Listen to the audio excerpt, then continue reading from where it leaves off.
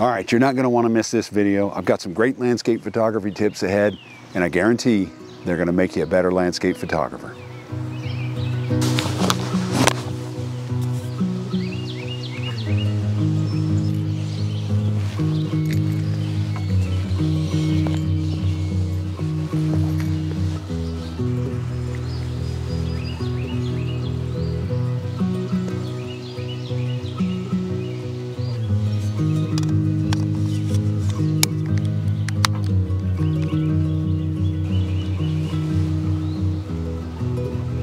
So I'm here at Mabry Mill in the Blue Ridge Mountains in Virginia. This is a magnificent place, just beautiful here.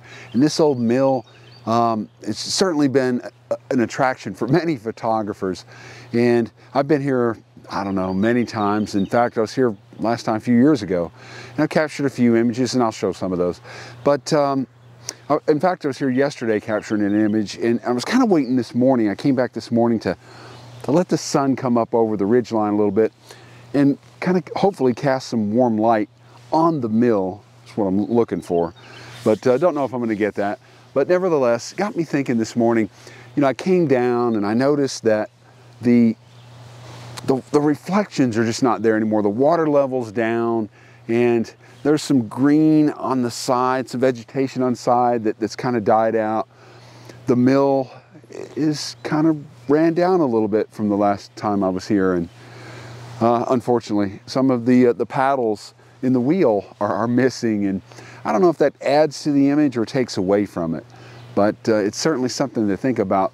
But what it really got me thinking about was many times I think I visit a location and I'll think, well, you know what, I didn't get it this time, I'll come back next time. I don't get to Virginia very often, and so I don't have a lot of opportunities to shoot this mill. But the thing is that you can't always count on it being better. It's not always better, and I think I've captured an image of this with the reflections, and those reflections are just mirror image of each other, and I really like that, especially in a whole grist mill like this. The reflections in the water are pretty spectacular, and that's gone, and so some greenery's kind of grown up there where the water was, and it's taken away the reflections. So I'm going with a much longer lens here, and really kind of compressing the scene and capture the greenery. And we're right by the highway here, so there's some cars coming, but anyway, not a lot of traffic here, but you still get traffic. But as the day picks up, this business picks up at this place. Well, it's like I was saying, you can't always depend on returning to the scene and it being better or even the same as it was, for that matter. And you might just be at that moment in time where the scene is going to yield the best image possible, maybe even ever, who knows.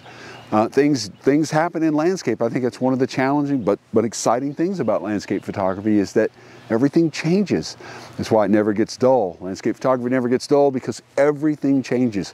We change, gear changes, the scene changes, everything changes. So capturing that moment where a particular scene was at its best is a very exciting thing. Well, I think what I'm trying to say, and I'll try to sum it up as briefly as I can, landscape photography is a hobby or profession of great difficulty, but great enjoyment. It's challenging, but very fulfilling. And the thing is that we have to, it's a bit like lining the stars and the moon up, that perfect moment in time to make that image happen. Ansel Adams once said, we don't take an image, we make it. And it's just not as easy as pulling up, get out of your cars, you just happen to be drive by. I mean, he's done that, actually. One of his best images is done just like that. So it can happen, but nevertheless. It's pulling up, walking out of your car, slap a tripod down, take a picture, and you got it. No, it's more than that. You've really got to align everything and make it happen. You got to make that image. And to do it, to align the stars and the moon, requires planning, organization. You've got to be in the right conditions. You have to know what's happening, where the water levels are, where the flowers blooming. There's so much that goes into this to capture the image that you have in the mind's eye. And for me, anyway, that's what it's all about. So I have this vision, this image in the mind's eye, and I want to pull it together. And that's what I was doing this morning. But that image really involved more reflections. Now, I've been here before and I really wasn't anticipating the water levels being low, but nevertheless they are. So even despite planning and efforts, we can still come up short. So it is what it is. So how do I save this image? I don't have the reflections that I wanted. I do have some reflections you can kind of see, but they're broken up kind of by this little grassy island here from the lack of water flow. So water levels have been down for some time.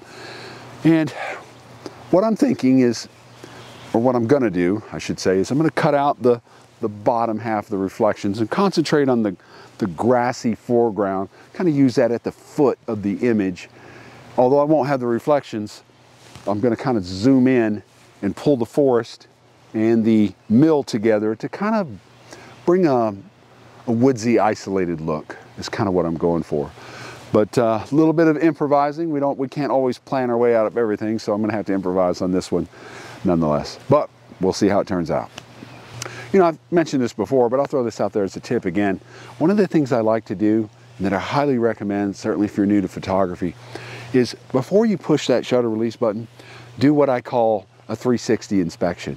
So basically pick a corner, top right corner, wherever, and start looking at your image inside the viewfinder or on the LCD. You can even kind of zoom in on your LCD and just kind of go around the edge of the image and make sure that you don't have any distracting elements coming in. Something that was just, you know, that later you're gonna get back into post when you're sitting at it looking on it on a 15 or maybe 17-inch monitor, and you're gonna see something, branch or some object coming into the scene, and that can be avoided by doing that 360-degree inspection, whether you're using the viewfinder or the LCD on the back of the camera. You know, even though I'm waiting for the light to come up above the trees, I'm in the mountains, Blue Ridge Mountains. So sunrise was an hour ago. So I talk about the golden hour, and the golden hour just has the most pleasing light. And that's what I want. I want that pleasing light on top of the mill. I'm hoping for light to shine through the trees. I get that dappled, pleasing light on the mill. I don't know if I'm gonna get it or not, but that's what I'm waiting for. But trying to balance this can be tricky.